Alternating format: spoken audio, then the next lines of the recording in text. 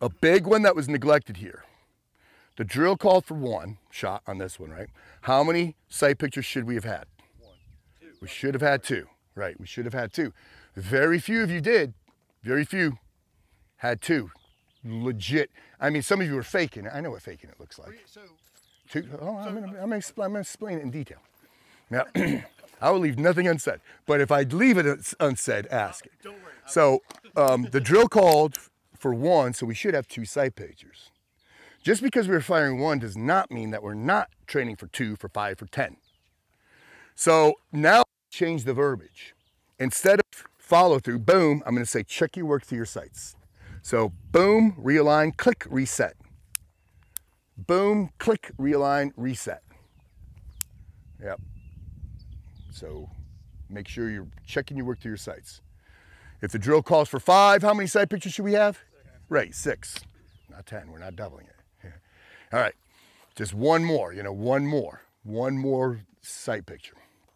All right, another one that was neglected, grip, right? So grip, we had a lot of variation of grip. I'm struggling with that. Yeah, it's all right. There's a lot for me to see, so I will pay more attention to it.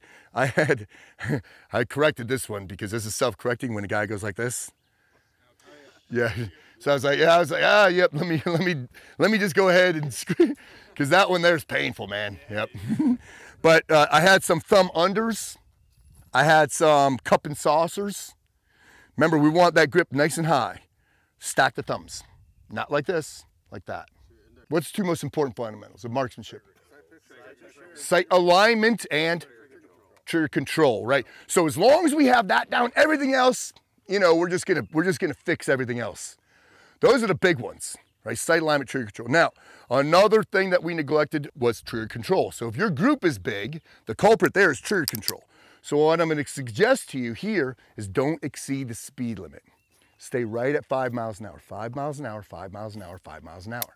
Because as soon as we exceed that, 5, 25, we've disrupted the sights. The key to marksmanship is simple. Line up these things and squeeze this without disturbing those. That's all there is to it. Easier said than done, but that's all there is to it.